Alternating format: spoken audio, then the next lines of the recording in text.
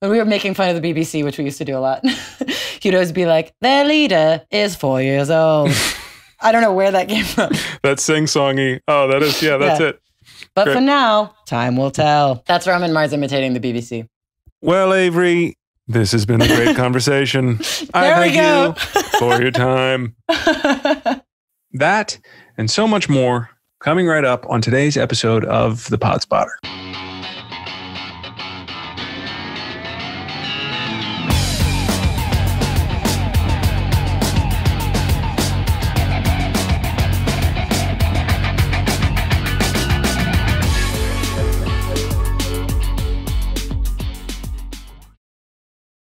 Hi, you're listening to yet another riveting conversation on the Pod Spotter, you lucky dog.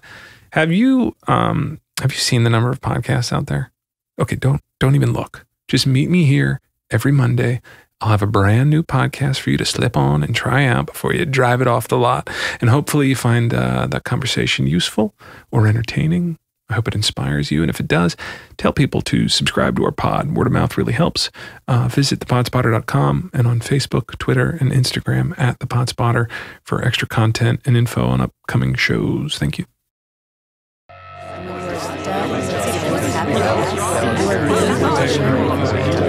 Then you like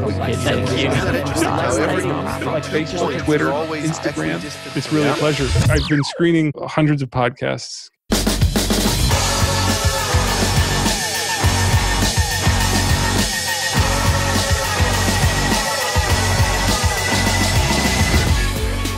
You all have at least one item. That article of clothing tucked deep in the closet you'll absolutely never wear again, yet can't seem to throw away. For many, it's a wedding dress. For others, an old shirt you met someone special in. For me, it's a t-shirt with eagles on the shoulders that I wore once because I was ridiculed incessantly for the entire evening. But I loved it, and it remains because it serves as a record of a specific time and place. And that's all fashion is. A record of what was fashionable to you and to society as a whole. A record of the fashion of the past 2 years will reveal the great pajama boom. Joggers and loungewear are king.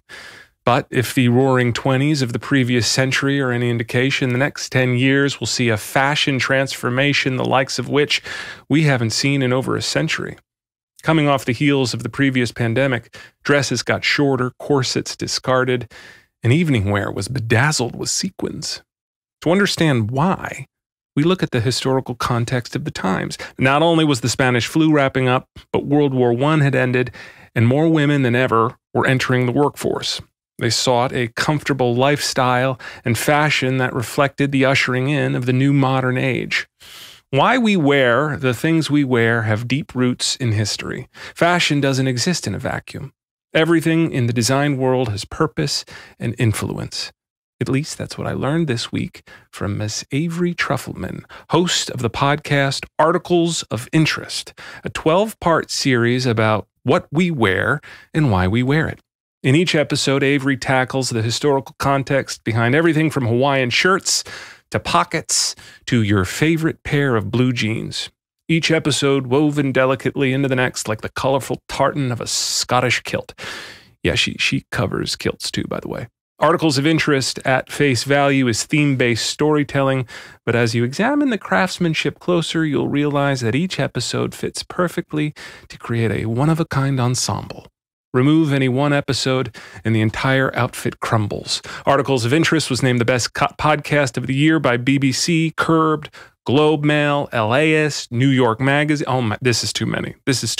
But listen, if you are still not convinced to subscribe, I suppose you can stick around for my chat with Avery Trufelman. Thank you for being here, Avery, and thank you for sharing the pod with us today. How are you? Oh my God, what a gorgeous introduction. I was having such a bad day and I totally needed that. That was beautiful. Thank you so much. Oh, that's so sweet. Well, it's all from you. It's everything I learned from my week of binging your pod. I'm wearing a nice vest today in spirit of your podcast. And a chambray shirt. You like that? Thanks for noticing, Megan. You. I didn't even know that was the name of this. My goodness. Why don't we start with an introduction, though, Avery? How do you introduce yourself at Fashion Week? Oh, God. Well, My name is Avery Trufelman. I am a podcaster. I'm currently at The Cut, a New York magazine. And for the last 7 years of my life, I worked for the design and architecture podcast 99% Invisible, which is where I made Articles of Interest. And Articles of Interest is your baby. You wrote, produced, did the whole thing. Is that right? Yeah. It was really, truly like a one-man band. I was very generously supported by my former boss, Roman Mars. Right. I was more or less traveling around the world with a backpack and a microphone, just talking to as many people as I possibly could. And then my friend and collaborator, Ray Royal, makes the music, and I would work with them on creating a soundtrack that fits. And then I would place the music. And I had definitely like the team at 99% Invisible would lend their ears and give notes. And I had help with mastering and mixing from Sharif Youssef. But other than that, it was just like my child. It was totally my baby. Yeah. How do you describe your baby to people who haven't yet listened to it? Well, I always thought of it as a fashion show for non-fashion people, because I was not. Now I am a fashion person after doing these 12 episodes. But before that, I was not a fashion person. And I think a lot of it came from working for 99% Invisible, which is all about the design and intention of our built environments. I spent years learning about manhole covers and fire escapes and concrete and just like the things all around our world. And I was like, oh, clothing is a part of this. It's not this separate sort of Zoolander world. It's a choice we're making every single day. To think that clothing doesn't touch us, or it's like fashion is not a part of our world, is misogyny. It's not true. Yeah. We all have to engage with it. Even the people who don't think they do. Even the people like me who are like, no, I'm just going to throw in a Henley. It doesn't matter. Yeah. No, I am actually making a conscious decision. I'm thinking about it. That was made by someone. It was deliberate. Totally. Really even as you said, like when you're like, oh, I'm just going to wear my pajamas today, or I'm just going to wear my sweats today. That's a choice you made. Not making a choice is a choice. Like it's all fashion. Yeah. People don't realize it's fantasy. There's always this thing that you have to work extra hard to get. And that's so good. No one dresses like a king anymore. How do you make money? That's how I make money, love. There are lots of things that we take for granted that would once have been considered luxuries. Avery, you were destined to be on the show in one form or another. We were going to have you on. You're involved in so many podcasts. We love Nice Try here. Also, I love your Utopia episode. Folks should check that out also. But 99% Visible, like you said, it's an institution. Top that's royalty in these parts. So just being associated with is obviously awesome. But what does he promote that has created and influenced some of the best podcasts that we have out there? I don't even know where to begin with Roman. He taught me everything. Like he took me under his wing as a 22-year-old intern, and he literally kickstarted my career. Someone asked me, like, what's a lesson you learned from Roman Mars? I was just like, a lesson? I don't know. Everything I know from him. But I think fundamentally, the reason he's impacted so many people, I think it really comes down to respect. He really respects the listener. He's like, you are smart. You can handle this. I'm not going to dumb this down for you. Yeah. And I think Roman really was one of the pioneers of podcasting in that he was like, you selected this program. You want to be here. And I'm going to talk to you like you chose this. You want to get nerdy? Like we're going to get nerdy. But I think Roman was one of the first people to really talk to extremely niche academics and architects and designers like a human. And he always talked about the show as like a design column. He was like, it's very important that we also have an opinion and a perspective. It's not just facts. And I think that also shaped a lot of the way I make stories and a lot of the way many other people kind of in the Children of Roman Mars category make stories. I want to play the Vivienne Westwood quote that you play on your pod that led to you choosing this story and telling this story. Vivienne Westwood is one of the most famous clothing designers in the world now. She's huge. She doesn't have the time to speak to me for this podcast, but she is the reason why I wanted to talk about clothing. Because in 2009, I heard her say this thing to the New York Times, and I haven't been able to stop thinking about it since. The paradox is that people think that if they wear something simple and non-saying, that somehow they themselves will emerge all the more stunning and beautiful from it. It's not true. It might be true. No, not even true of Christy Turlington. You know, no. I don't want to see Christy Turlington in a T-shirt and jeans. Why not, if you're born, you know, somebody, a freak of beauty, why not, you know, look like a goddess? Why not? So, Avery, where were you when you heard that quote, and why did it light you on fire? Oh, great question. It's a long answer. But I'll condense. This is long form conversations here. You're fine. Okay, all right. We got editors. We have editors. That was from an exhibit at the De Young Museum in San Francisco. And my aunt and my grandmother lived in San Francisco, and I grew up going there just like every summer. We'd go visit my aunt and my grandma. I would go to thrift stores on Haight Street, and they had these incredible, ridiculous thrift stores where I dressed like a freak. I went to an extremely preppy private school for high school.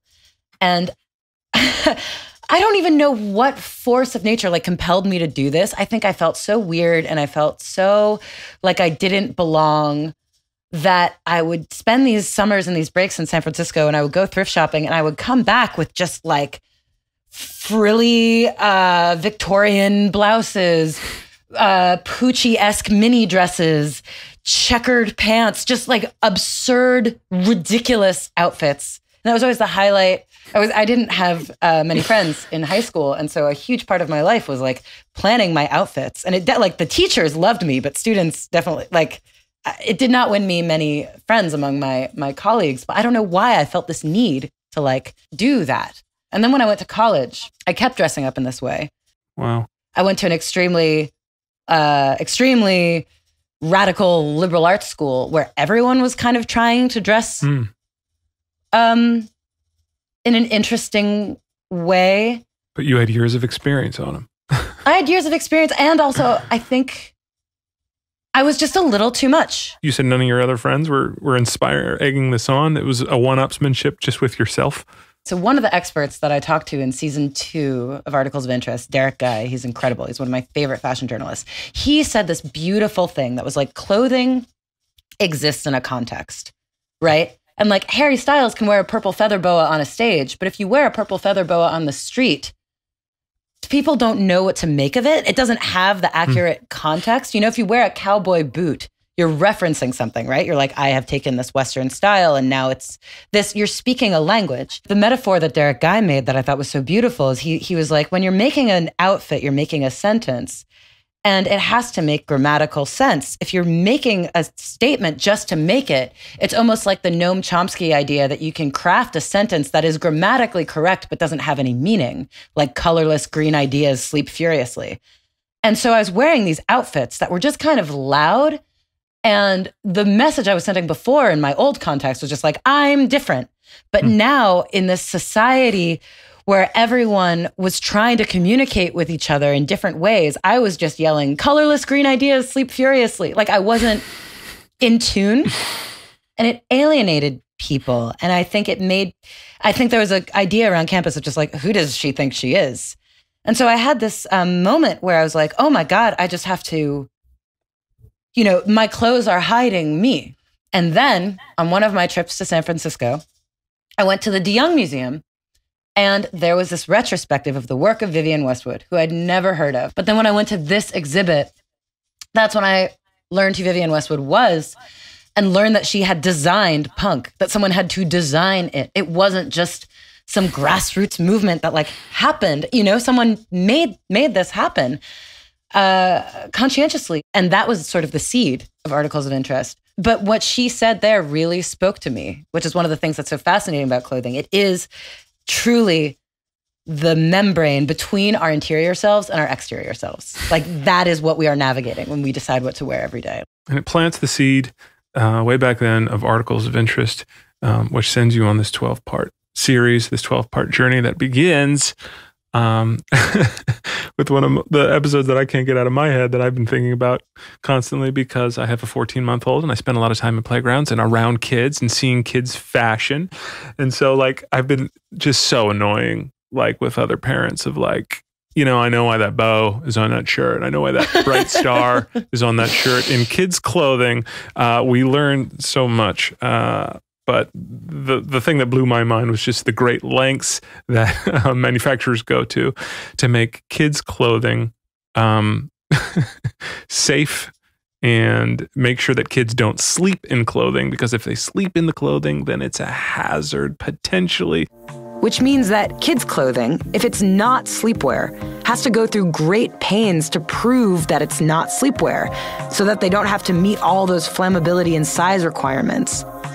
So let's say you're trying to design kids' clothes that are not for sleeping. They can't have pictures of anything that could be interpreted as sleepy. Like, what is pictured on it? Is it sleeping animals? Is it a sleepy scene? Does that make you feel sleepy? If it makes you feel sleepy, it's sleepwear.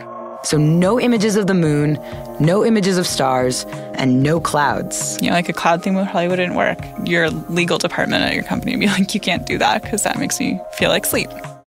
My daughter has this awesome onesie that I love on her. She looks so good in it, but it's this big, bright, goofy heart, like giant glowing in the center. I'm like, why did they do, why is that?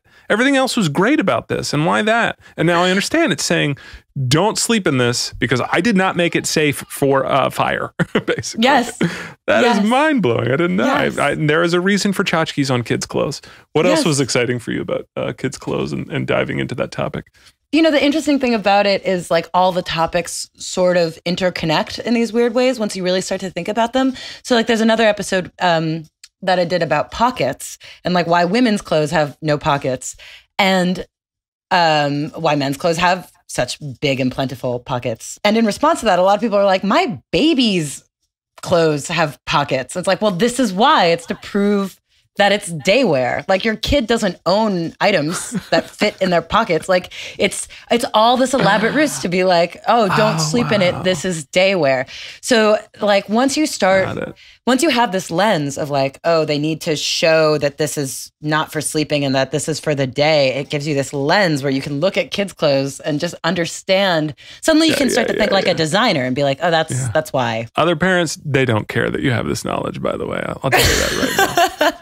Oh, yeah, that lapel, day wear. That's day wear. Okay, get away from me, weirdo. I mean, that's not going to stop me. Yeah. I'm still excited to know that new knowledge. I'm still happy to have it. You know, you mentioned kids wear led to pockets. Pockets leads you to kilt, to tartan. That timeline, did you have a blueprint laid out for that? Or did you start with kids wear and that led to, oh, that's interesting. I should go there. I should go here. Was it... did the story unravel, or did you have the sort of mock-up of the dress made? I'm going to use a lot of clothing metaphors. Yes, they're inevitable with this series. I'm you're weaving them together and like all right. common thread. I thought I had expired most of them or used up my budget in the intro, but I have like 5 or 6 more. No. Let's keep them coming. Yeah. It definitely began with kids' clothes. And that was like my little pilot that I've been thinking of for a long, long time. I've been slowly percolating that story idea. I mean, even before I got the green light to go ahead and make this series. I find with most of my stories, the way that I go about it is just sort of, when I have something that makes me curious, I just start talking about it and talking about it with people at parties, talking about it with friends, and little pieces start to come out of the woodwork and they coalesce. And so it sort of started with kids' clothes. And I was like, oh, this is a great idea for a series. Like talk to someone who has a question and a problem, talk to a manufacturer, talk to a historian to really get to every angle of this garment.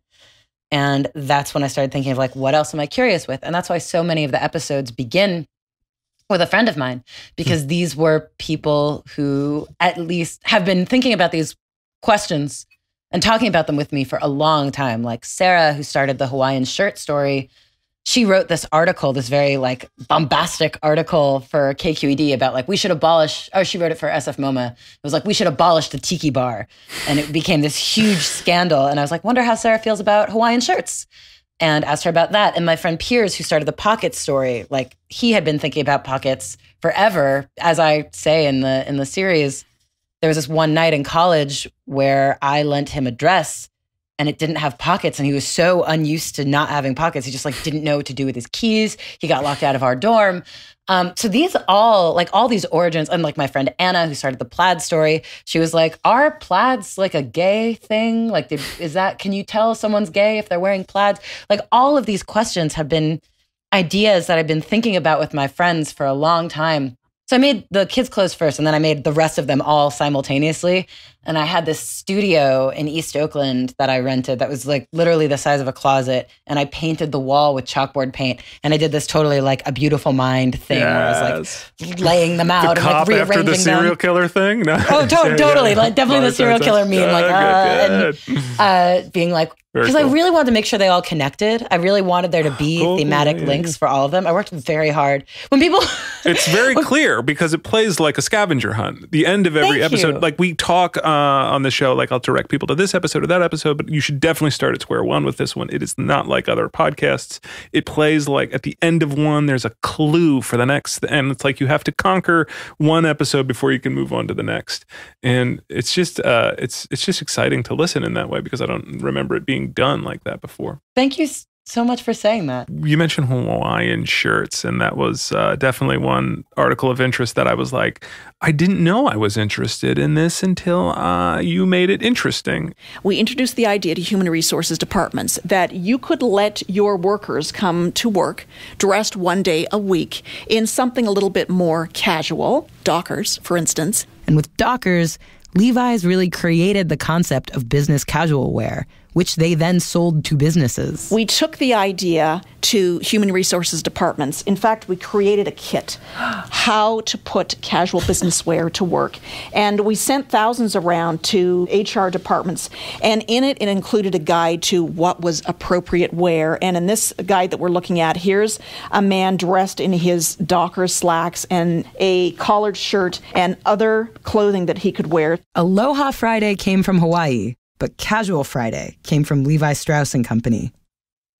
Can you explain that link from Aloha Friday to Casual Fridays for people that haven't heard this before? Because I was blown away by the fact that I don't know if I'm going to do a good job anymore. Like, honestly, I haven't listened to this series in so long, and listening to me now, like gasping as the Levi Strauss historian, like shows me this pamphlet. I'm like, wow, get a hold of yourself. Get out of here. I love that. It's enthusiasm. That's the thing we love about your podcast. I often interview people who are, there are two podcasters. There are hosts, and then there are people who live it. And it is clear that you live your podcast. We love when you are blown away by something. But basically, we learn. Let me tell you that. Please let me tell me mansplain your podcast for you.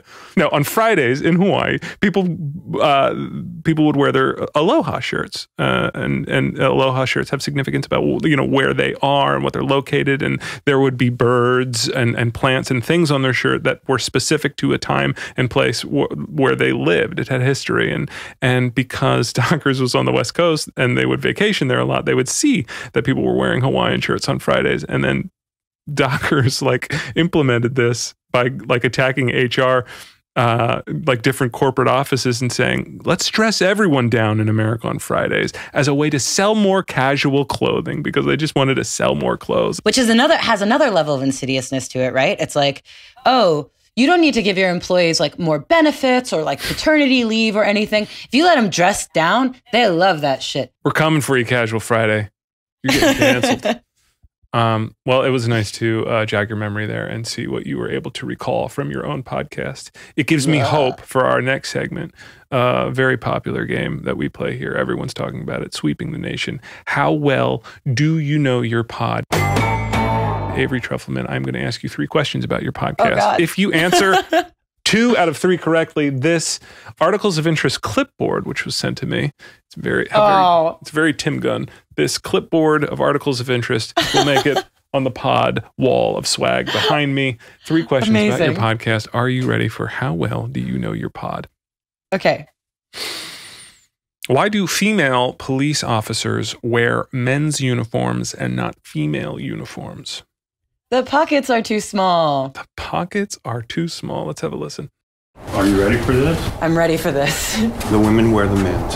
Really? because the pockets are too small on the women's. Wait, really? That's why? That is why. But there is a women's that they make. But I don't carry them. Well, I've got some over here. But traditionally, they use the men's because the pockets are bigger and they can put things in them, where the women's are smaller, which I can show you. Yes. And they won't fit. That's fascinating. Now you have something to blog about. I'll give you something to blog about. I had to play it. I knew it was a softball. Too excited. I knew it was a softball, but I had to play it. It's the best. It's the best piece of audio. You're so excited, and this guy. First of all, like, come on, pal. It's amazing. You're doing a piece. You're breaking down the topic of gender inequality through the history of pockets, and in the process, you are being condescended by some guy at a uniform store. It is, it is brilliant. There is one of my favorite podcasts that I talk about a lot is Malcolm Gladwell's Revisionist History, where he has an episode, Paraplaxics, which I, among other people, consider one of the best podcast episodes ever, where he introduces an idea and then he catches Sean White of the White Stripes. I'm blanking on his name. Jack White. Yeah, Jack White. He catches Jack White like doing the thing that he just explained, and like this is a very similar moment for me of your podcast. That is episode 3 in Pockets. But don't start there. Start at 1. You'll get to 3. You'll get to Pockets. You'll learn about Pockets. Giving me so much life right now. Thank you. That's 1 though. You got to get 2 more, and these are not softballs. Okay.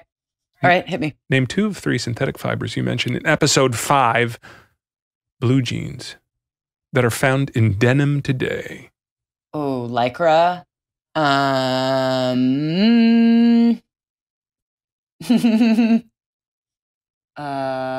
my God, I'm forgetting the technical terms for all the forms of plastic that are in jeans. I will tell you, you have Lycra. You need 1 more. Okay, Lycra. And I don't know. That's the whole thing with the blue jeans. They're like synthetic indigo, synthetic cotton with stretch. Like, I don't even remember the names. Let's have a listen. Denim increasingly has synthetic fibers in it. Denim is not cotton anymore. Lycra, nylon, polyester. It goes by many names. But let's call it what it is. It's plastic. This is as much applicable to denim as any other part of the industry. Emma McClendon says we are at an unprecedented phase in clothing history. We've never had so many clothes available with so much plastic in them. So much plastic in jeans. I was looking for nylon, polyester, but now that I re-listen to it, those are just, you're saying they're synonymous with plastic. So maybe More it's or bad. less. What's that? Yeah. Bad question. No. It's a great question. Okay. Nylon, polyester. What is happening here? Like, what is going to happen to jeans? What is going to happen to our jeans? And why should everyone only own 1 pair of jeans? Oh, man. I mean, the thing about jeans, right, is we think of them as these like hard-wearing, all-American, all-terrain vehicle things. And they're designed, and they were once upon a time. They totally were. They were really sturdy. You could wear them for life. You could share them with other people. But now, I mean, those were like hard to wear in. We were like, ow, these are stiff and they hurt. And so then denim companies started to make jeans that are like already soft, already stretchy, already worn in to give us the look of hard wearing, authentic, all-terrain clothes, but they're not actually. They're actually extremely cheap, and they're going to, I think the expert in the episode calls them weeping, where the plastic tries to like return to the time, earth. Your plastic jeans will weep eventually, all of us. And it will like off-gas weird things. But I like the stretch though. I like when it's clingy. So what do I do? What do I buy? Do I have to just make sure my jeans have no plastic? Honestly, I tried to wear in raw denim jeans after this, like jeans without any plastic. And like, definitely it sucked in the beginning, but after, I would say it's like 2 months of wearing them, but now they feel like normal jeans. Like, interesting. So denim companies are just trying to save you that initial discomfort. But they're totally, jeans without stretch are fine. What'd you use? What's your method? Did you get some stones or did you just watch them a bunch? I just biked everywhere. Just bike. Go buy real denim and bike in it. Forget the plastic stuff. All right, you got 1.5. You get this last one, and articles of interest is going up on the pod wall. What is sprezzatura? Sprezzatura. I love this word. So it's good. a practiced, studied carelessness that we see exhibited in menswear. Let's have a listen. Sprezzatura, Italian, go figure, means a studied carelessness. It's this concept that you're not supposed to look like you put a lot of effort into the way you dress, even though you probably did. Because it's not cool for men to care about how they look. That's the sprezzatura of life. You know, you'll see a guy and you'll say, oh, well, the buttons of his shirt aren't buttoned. He knows that. He knows that. You're not telling him anything. This totally helps me explain why I try on like 4 or 5 different items before I wear something, but I don't really want anyone to notice. Don't look at me. Don't notice me, but I want to look good for you. What is that? What's wrong with my brain? What's wrong with people? It reminds me of like kids I knew at school who would like pretend they didn't study. They'd be like, oh, I'm naturally just smart. You know, like putting in the work is degraded. You know, it's better to be like, oh, I didn't even try. I'm just born with it. I just naturally look amazing. It's part of maybe my favorite episode, the Beau Brummel episode. In the Beau Brummel episode, Suits and Menswear, we learn the historical context behind the men's suit, men's fashion in general. It all dates back to this guy, right, who was the founding father of the suit as we know it today. And he was a paring down of like getting rid of embroidery, getting rid of all the bells and whistles from men's fashion. And it has persisted to, 200, 300 years later to like menswear as we know it. You go to the Oscars, men are in one thing. Women, variety, colors, shapes, different sizes. But we as men still wear the boring old suit.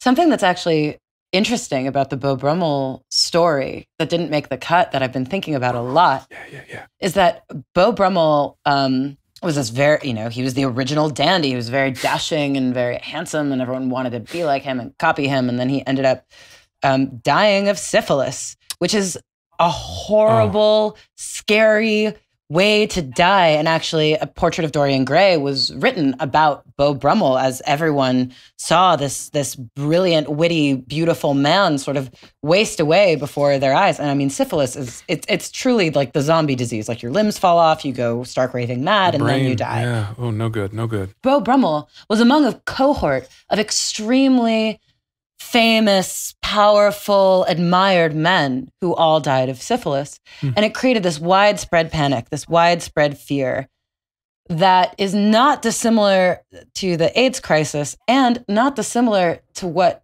we're seeing now with the coronavirus, because we think of the Victorian era as super buttoned up, like super repressed. Everyone was sort of sending these coy messages to each other and wearing gloves and like dancing far apart and sending each other flowers. So much of it was because they were scared of getting syphilis. It was like disease-based culture.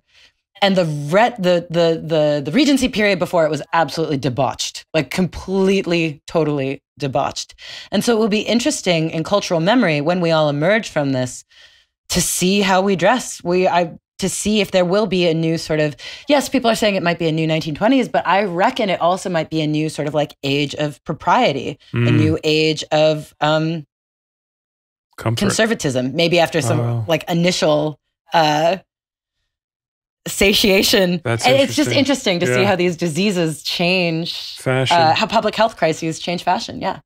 After the 1920s, the veil was like hanging around for a while. That was like fashionable. The veil like made its way in. And so to your point, like the mask is probably here, right? Like some version of the mask is just going to be, get a super fashionable cutesy one because it's going to be around, or some version of it will be here. I did a story for 99% Invisible in Taiwan a long time ago, and everyone was just wearing masks, not just like casually. And I was there with a friend who had been living in Taiwan for a while, and she was like, "Oh yeah, no, people just wear masks. I mean, yeah, sure, it keeps you healthier, but it's also in the same way that sometimes, like when you don't really want to talk to anyone and you put on headphones that maybe don't even have anything playing, or you're just wearing sunglasses to be like, I'm not feeling it today. The mask has also been a cultural shorthand, especially for like women who don't want to get harassed on the train, to just be like, don't fuck with me. Like I can't today. Signaling. I'm not feeling it. Great. To just be like, don't. And I can definitely see the mask sticking around as a cultural, like it's actually a nice thing to be able to have, to be like, I'm not in the mood. Don't talk to me. Love it. Love it. Yeah. Love the mask. Love running in it. It's a good little filtration. Keeps me warm. Actually? I can use it. Yeah. It's good. It's good. Are you in the camp that fashion will, do you think it gets more conservative? Truly? I just think people are going to be more okay with like joggers and underwear. But I think the other thing that I realized in making this series is that like the rules of fashion weren't made the way I thought they were made. You know, I thought they were made by these sort of like Miranda Priestley-esque figures, you know, sitting in the towers at Vogue being like, and now thou shalt not mix brown and black. And everyone would be like, oh my God, yes, like, of course, yes, that's how fashion works. But that isn't. Fashion is the feeling when you look at your closet and you're like, I have nothing to wear. That's the feeling when you're like, this doesn't fit my milieu. This doesn't fit my mood. My body has changed. I have aged. I have new ideas. That's fashion. But I think the role of the gatekeepers and the influencers and the editors has always been less significant than we think. I think what we've learned is these come from larger changes in economics, in gender, in politics. Like this is what changes fashion. Fashion is a metric of everything else that's happening in our world. I guess what you're saying is that whatever it is, it will be linked to a specific thing. Like white shoes after Labor Day was a totem of fashion, but it also had historical context. That like whatever it is, it won't just come out of nowhere. To your point of your podcast, it doesn't come out of nowhere. It's going to be from And also something. like usually these things aren't even put into words. Like the idea of just like, we just don't do that. Yeah. Like you don't know you can't necessarily put it into words, but you know that there are rules. We're going to take a quick break. We'll be right back.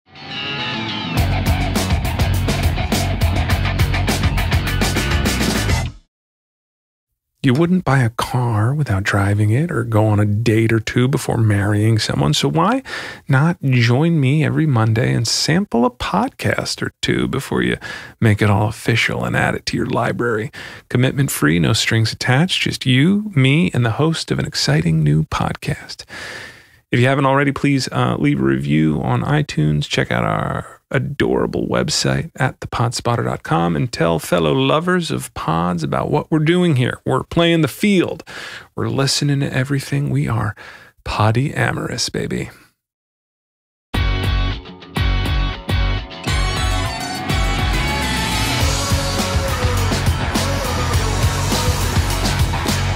People are going to have a lot of questions coming out of this pandemic and coming out of the great pajama trend. And I feel like I need to mine the resource of Avery Trufelman right now to help folks with whatever the next wave of fashion is, with maybe a little rapid fire fashion question coming at you. Are you ready for some rapid fire fashion questions to help folks thawing out after the great pandemic pajama trend? I'll try. Yeah, we'll see what happens. What's your favorite article of clothing that you own?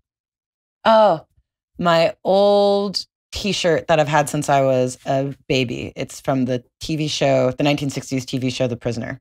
The Prisoner. Was that was that a kid's show? Your parents? No, not at all. It's the weirdest. I said cute, and I realized, wait a minute, show. That's called they dress their bit. Okay, all right. Hey, no, my parents. Does it look like sleepwear? No. Although now it's super soft because I've been wearing it for 30 years. Yeah, it's like those denim jeans. I'm not making this. I'm talking over the rapid fire. All right, I'm sorry.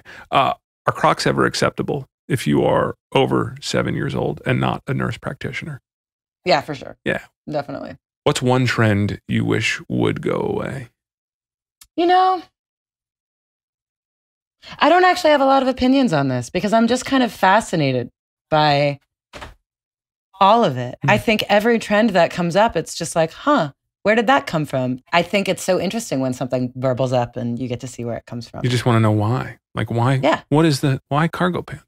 Cargo pants clearly are born out of us now carrying around pagers and cell phones and more things, more items. I love cargo pants. What's one weird clothing obsession or eccentricity you've never told anyone?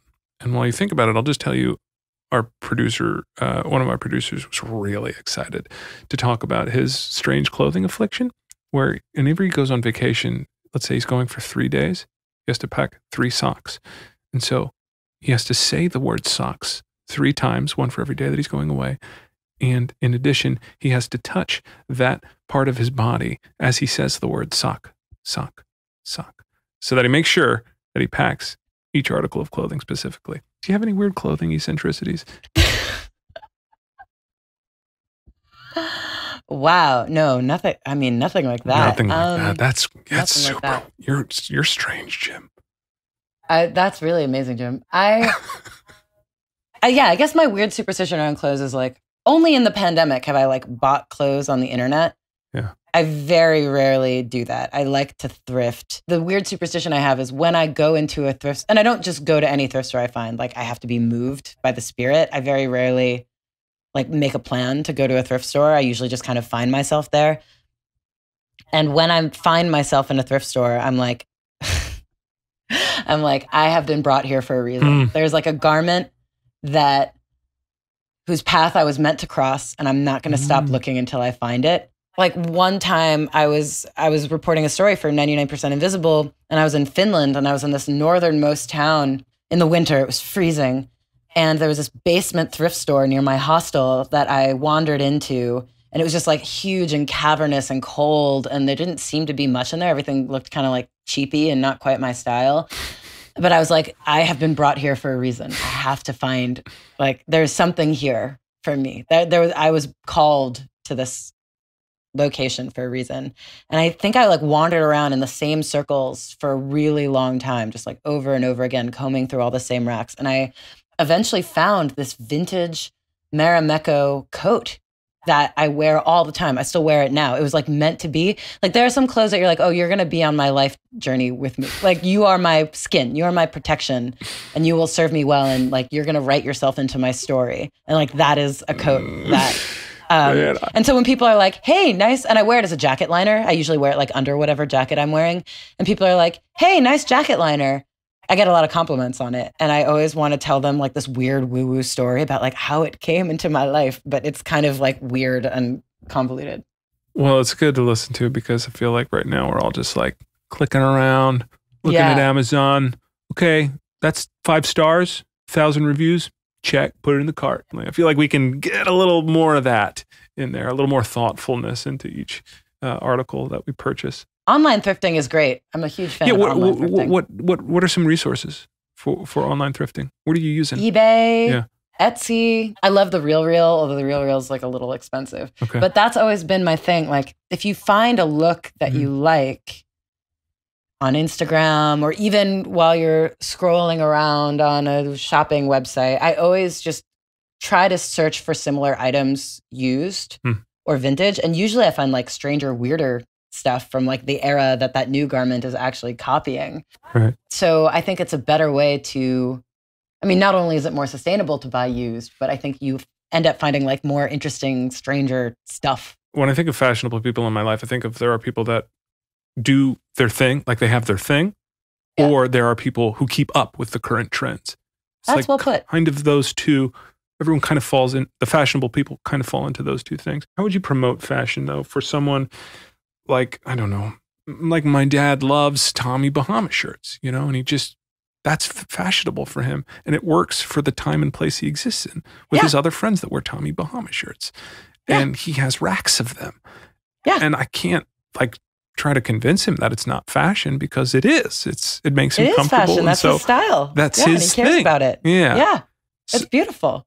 Is that the way into talking to people about fashion? You who say that they're not fashionable is like... Yeah, be like, that is fashion. Like this thing that you cultivate and you care about, that's totally fashion. I mean, I think if there's thought behind it, it's fashion. The thing that's hard for me is like my dad will go, you know, to Kohl's and just buy a bunch of shirts in bulk. And I want to be like, Father, you're a father of mine. Did you hear about my shirt story? It spoke to me.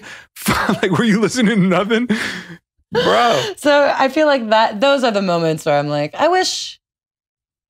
just want, in a weird way, I make this comparison all the time that like clothing, what we put on our bodies is not dissimilar to what we put in our bodies, which is not to say that I think everyone should like be a foodie, but I think it's important to like have opinions about your tastes and why you eat what you eat, and to have ideas of like, do you care if it's sustainable? Do you care if it's organic? Do you not care if it's sustainable or organic? You know, like I think having opinions about how you dress is just as important.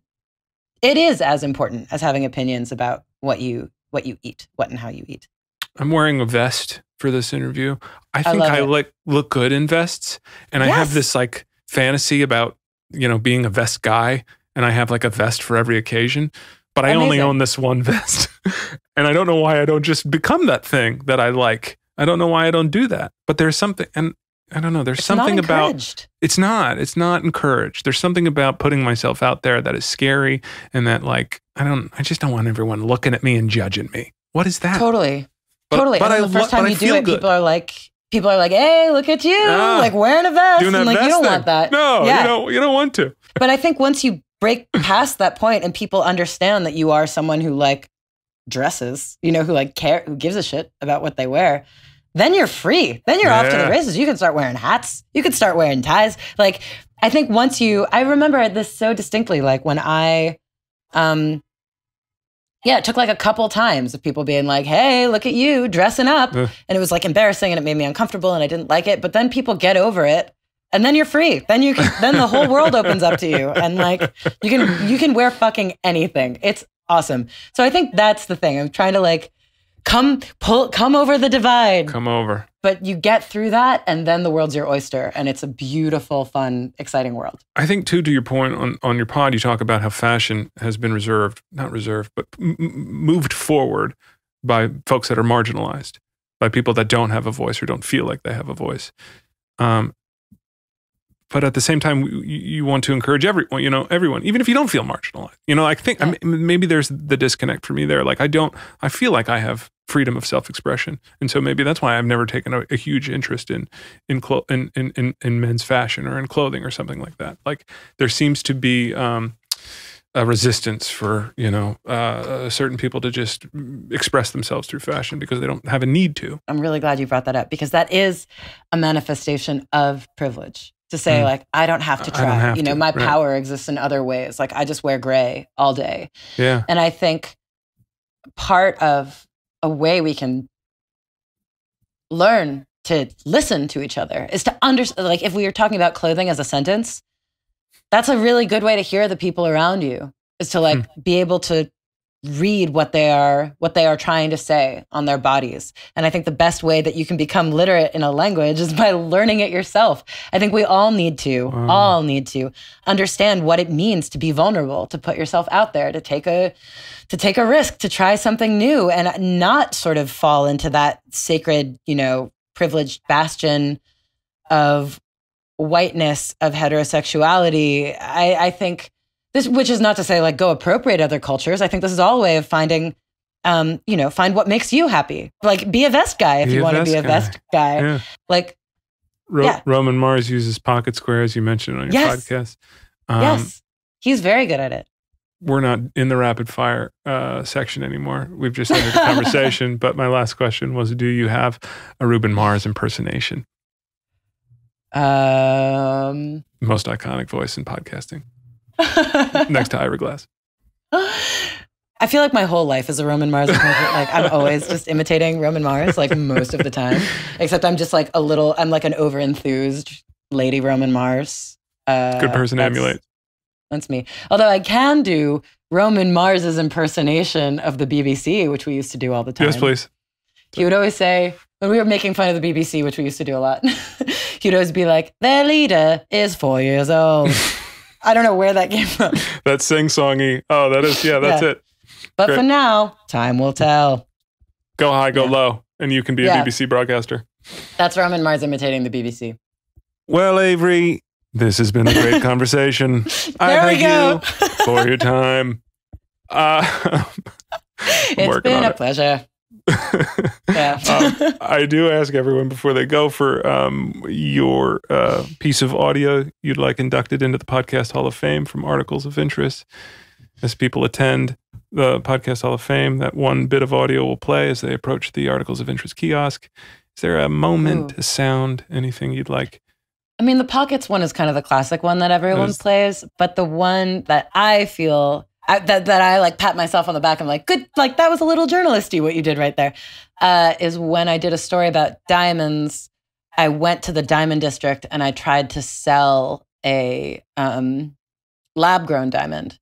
And everyone advised me not to do it. They're like, it's a waste of your time, don't do it, or it could get you into legal trouble. And basically just turns out these diamond sellers, I mean, I brought a pair of earrings, diamond stud earrings, grown in a lab. And everyone who I brought them to tested them both and said that one was quote unquote real, as in like a natural, a mined diamond, and the other was fake. Like, what is our notion of authenticity in fashion and the value we literally ascribe to this thing that is just made up? Both jewelers told me that one earring was quote unquote real and the other was lab grown. One diamond seller offered to buy the real diamond for between $500 to $1,000. $500 to $1,000 is not nothing to sneeze not at. Chicken feed, right? And then the other one you'd sell at a very low price. Like, what's a really low price for that one? Like $100, yeah, really? Exactly. Well, it's fake. You know, it's not fake, but it's lab. Yeah. I don't know if you could hear that, but he said the lab-grown diamond would only be worth about $100. So one earring was supposedly worth 10 times more than the other. And again, I can't emphasize enough that this pair of earrings came from the same laboratory. Anything to plug? Anything? You're hosting at least 6 or 7 other podcasts. I currently host the podcast, The Cut, which is definitely a departure. It's definitely not like talking to nerds about nerdy things. It's definitely more about like talking about the way we live now. And it's kind of become this like quarantine diary. But, you know, I'm just working on an episode right now with Jonathan Van Ness, asking them about how to be nice. In the face of what feels like a really cruel world when we all live on the internet. Scoop here, little podcast tip, Nice Try is coming back, and that should be out eventually. We haven't started it yet, but we will start it soon. Awesome. So keep your eyes peeled to Nice Try. Thank you, Avery. As you know, no one listens to the last 5 minutes of any podcasts. You know this because you podcast quite often. By now, everyone has finished what they were doing, multitasking while listening, and so no one's here. It's just the two of us, and so you can talk about whatever you'd like. Get anything off your chest. It is the last 5 minutes, and so I use this time to, tell off former boss, former lover, or just vent about life in general. And I just want to say that I got my second dose. I know. Congratulations! I'm a full vax boy. That's full amazing. vax boy. It was great. Little arm sore. Chills the next day. Oh. I got that Moderna, that good Moderna stuff. Nice. But it feels really good. After the first vax, I was so, I will warn people, you get so exuberant. Like, you're just so relieved. And like, I had all this weird, crazy vax energy of like hope and optimism. I ended up hurting my back, like overdoing it, running, exercising. It's a miserable experience, miserable week. Second shot, you're just going to feel sick and kind of out of it. That's my take on the 2-shot experience. But I'm so excited. We're coming back. That's I know amazing. we're close. We're coming back. Share anything you want. No one's here. No one's listening. I mean, every day is the same in my world. I don't have a vaccine in my future. I don't know. I'm just super tired. I'm super burnt out. Yeah. It's really hard. It's been really hard because, as you can tell from articles of interest, so much of my work involves like going out into the world and talking to people and touching objects and like getting really excited and being cooped up and still having to make shows. You know, it feels like I'm sure you feel this to a degree too. It just feels like I'm plowing a field that's just like, it's dry. Like the field needs, I've like hit my breaking point. And so it's kind of beautiful and fascinating to hear. Cause I'm very embarrassed listening to my old stories. I haven't listened to articles of interest, and hearing how like excited and enthusiastic I was. I'm like, oh, right. That I don't really relate to that person right now. It's been a long time since I've felt like that person.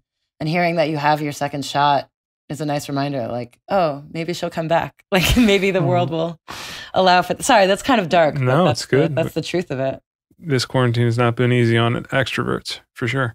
Ordinarily, I would be in that boat. My wife and I are extroverts. We need to be out. We need to be with people, but we have a newborn. You know, we have a 14-month-old. So we were going to be here anyway. We were going to be doing this no matter what. So anytime I get too antsy, I'm just like, okay, all right, calm down. Well, thank you. Thank you for your candor. Thank you for all that. I learned so much today. I loved that read people's fashion, that note. Like, and I just want to make sure that I don't interpret it incorrectly. You don't mean like, vocally observe like, hey, and see what you're doing there, lapels and a zoot suit. Like you just mean outwardly take note of it?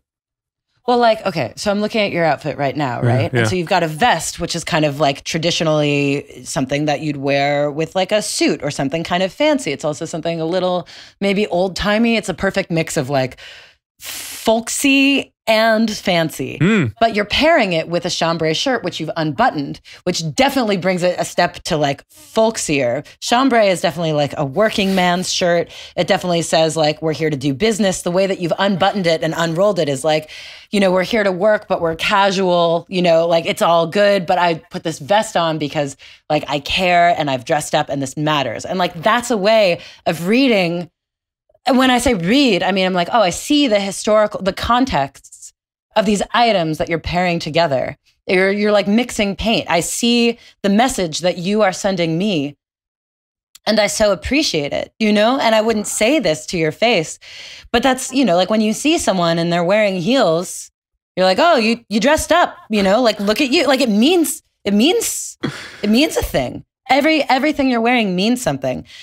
Even if you can't necessarily vocalize it, or even if you don't know the history, intuitively, it means something to you. You know, if I were to wear a leather jacket, you'd be like, oh, I mean, I'll show you what I'm wearing now. This is extremely quarantine, right? I'm wearing studded, shorts, sweatpants. Are there pockets in those?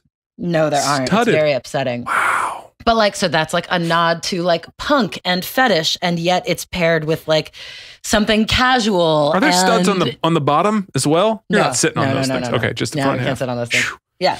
So like everything, because everything exists, and it's almost like when you listen to music and you're like, oh, that's kind of pop influenced, kind of country influenced. Like you can understand everything in its context. Play with paints. And the messages. Is what it sounds like you're saying. Don't be afraid to play with paints. Like you have to dress. Avery, thank you so much. Learned so much from you, so much from your pod. This was so much fun. I get such a lift from these and from great podcasts. So thank you for sharing it.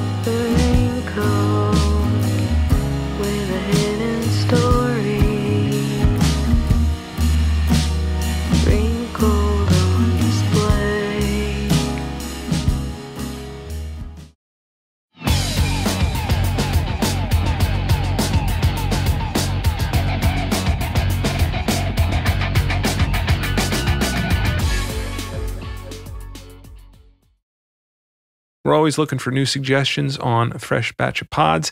Please tell me what you're listening to and tell me what hosts you'd like to hear from via thepodspotter.com or Facebook or Twitter or Instagram at thepodspotter. Thank you.